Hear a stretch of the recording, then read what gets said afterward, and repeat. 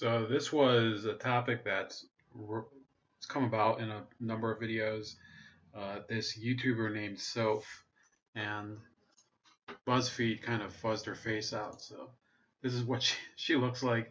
This 14-year-old kid, and this ridiculous article in BuzzFeed was, they called her YouTube's newest far-right foul-mouthed red-pilling star as a 14-year-old girl. So they went here and said, how does a 14-year-old girl dressed in a chador have to say on YouTube to amass more than 800,000 followers?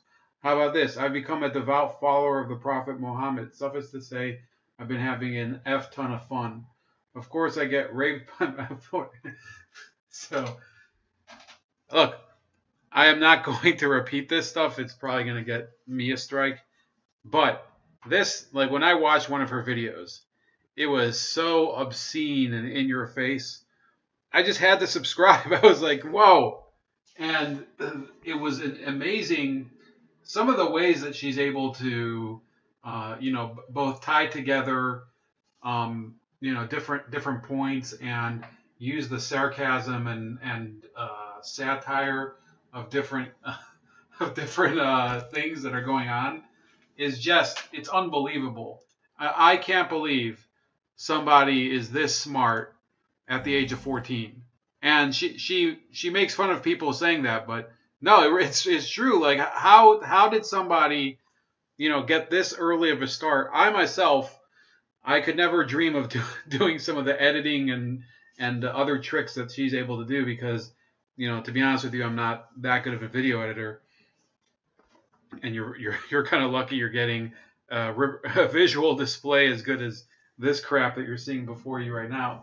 But the bigger point is this: BuzzFeed writes an article on this person, not because she is in any danger, not because she's harming anyone, not because people have anything to fear from her, but because she expresses a set of ideas and viewpoints that is unacceptable to them. That's why they called her a far-right, foul-mouthed, red-pilling star and complained about her being 14 years old. Here's the truth, okay? BuzzFeed has no problem with not Franklin, but Arthur, that show with the anteater that we all grew up with. There was Arthur, and I think the rabbit's name was Buster, and whatever, and then there was his kid sister DW. For whatever reason, in the past couple of days, they decided, we're gonna make Arthur's teacher some gay dude, and then they have Bill Nye having this stupid video where he's like, hey, I'm going to say the F word a bunch of times and light the globe on fire to talk about climate change.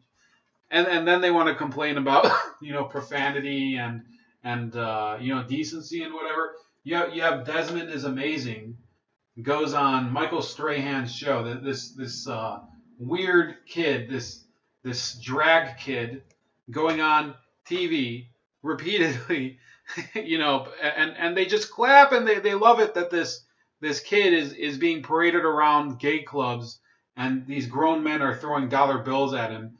It's disgusting, and we ought to start to realize that this is the real battle of our generation. It has nothing. Climate change is ridiculous. Climate change has nothing to do with the real challenge of our generation and the generation of the youth that's coming up like right now. It's censorship. Censorship is the real war. Censorship and speech policing and virtue signaling and political correctness, that is the real challenge of our generation. And, Soph, her channel, it is a little weird, but it's amazing. It's amazing stuff. And it's so amazing that BuzzFeed, which is laying off employees and they're getting sued for fake news that they spread about, peeing prostitutes in Moscow, they see a threat in some kid from I don't even know where she's from. I don't really care. I don't think she puts out that many videos anyways. Who cares? Who the hell cares? This is essentially fear-mongering for the sake of, staying alive. It is what they're talking about when, I think Tim Pool went over it a couple of days ago. He said that sometimes a swimmer, when he's drowning, lashes out and begins to, have violent reflexes in order to stay alive.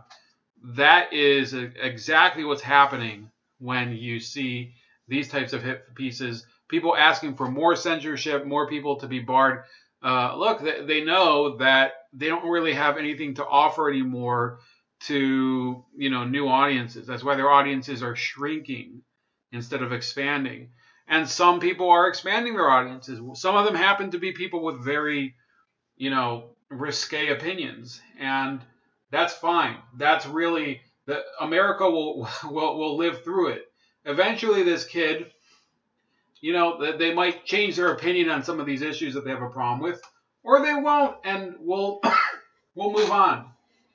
That's about it. Please like, share, and subscribe. Also subscribe to me on BitChute at Chef Leopard, and on Minds.com at Chef Leopard, and on Gab at Starscream85. You can also find me on Subscribestar and contribute there. Subscribestar.com/Chef Leopard. See you guys later.